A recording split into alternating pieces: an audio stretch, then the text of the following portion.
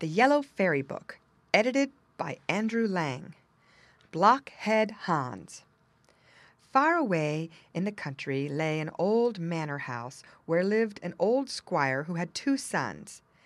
They thought themselves so clever that if they had known only half of what they did know, it would have been quite enough. They both wanted to marry the king's daughter, for she had proclaimed that she would have for her husband the man who knew best how to choose his words.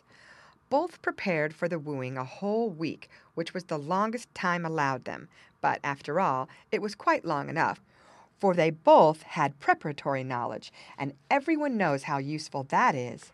One knew the whole Latin dictionary and also 3 years' issue of the daily paper of the town off by heart, so that he could repeat it all backwards or forwards as you pleased. The other had worked at the laws of corporation and knew by heart what every member of the corporation ought to know, so that he thought he could quite well speak on state matters and give his opinion. He understood, besides this, how to embroider braces with roses and other flowers, and scrolls, for he was very ready with his fingers. "I shall win the king's daughter," they both cried. Their old father gave each of them a fine horse. The one who knew the dictionary and the daily paper by heart had a black horse, while the other one, who was so clever at corporation law, had a milk-white one. Then they oiled the corners of their mouths so that they might be able to speak more fluently. All the servants stood in the courtyard and saw them mount their steeds, and here by chance came the 3rd brother, for the squire had 3 sons. But nobody counted him with his brothers, for he was not so learned as they were, and he was generally called Blockhead-Hans. "Oh, no," said Blockhead-Hans. "Where are you off to? You are in your Sunday best clothes." "We are going to court to woo the princess. Don't you know what is known throughout all the countryside?" And they told him all about it. "Hurrah! I'll go too," cried Blockhead-Hans, and the brothers laughed at him and rode off. "Dear father," cried Blockhead-Hans, "I must have a horse too. What a desire for marriage has seized me. If she will have me, she will have me, and if she won't have me, I will have her." "Stop that nonsense," said the old man. "I will not give you a horse. You can't speak. You don't know how to choose your words. Your brothers, they are very different lads." "Well," said Blockhead-Hans, "if I can't have a horse, I will take the goat, which is mine. He can carry me." And he did so. He sat astride on the goat, struck his heels into its side, and went rattling down the high road like a hurricane. "Hoppity-hop, what a ride, here I come!" shouted Blockhead-Hans, singing so that the echoes were roused far and near. But his brothers were riding slowly in front. They were not speaking, but they were thinking over all the good things they were going to say, for everything had to be thought out. "Hello!" bawled Blockhead-Hans. "Here I am! Just look what I found on the road!" And he showed them a dead crow which he had picked up. "Blockhead," said his brothers, "what are you going to do with it?" "With the crow? I shall give it to the princess." "Do so, certainly," they said, laughing loudly and riding on. "Slap, bang, here I am again. Look what I have just found. You don't find such things every day on the road." And the brothers turned round to see what in the world he could have found. "Blockhead," said they, "that is an old wooden shoe without the top.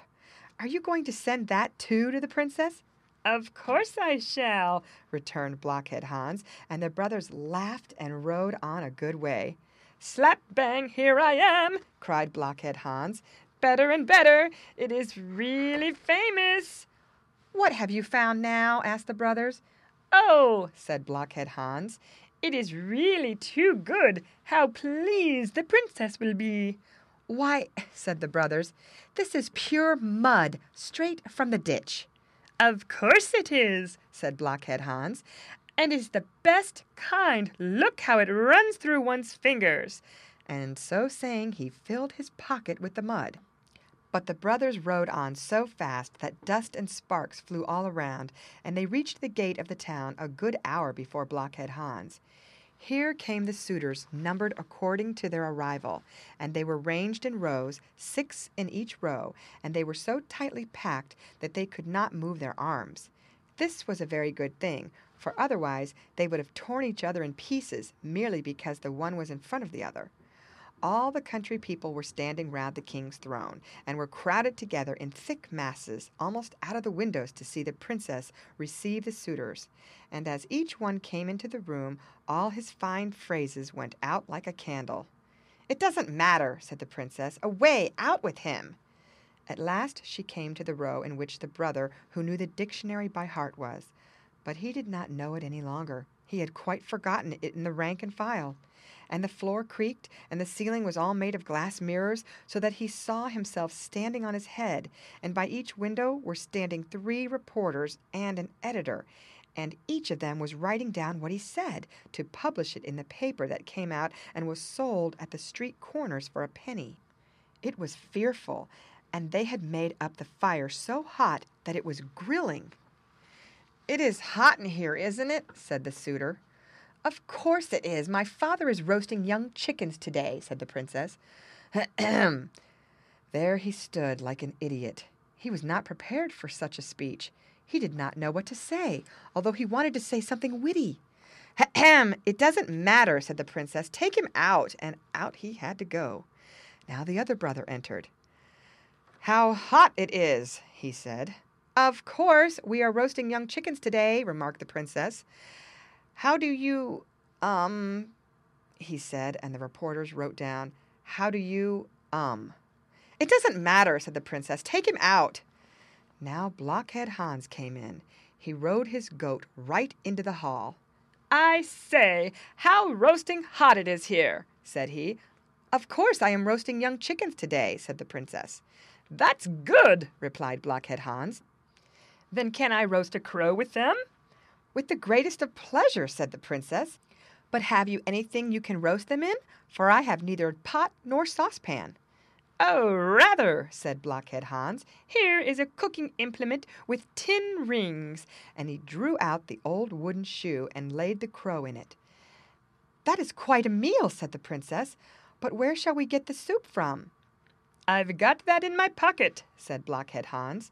"I have so much that I can quite well throw some away." And he poured some mud out of his pocket.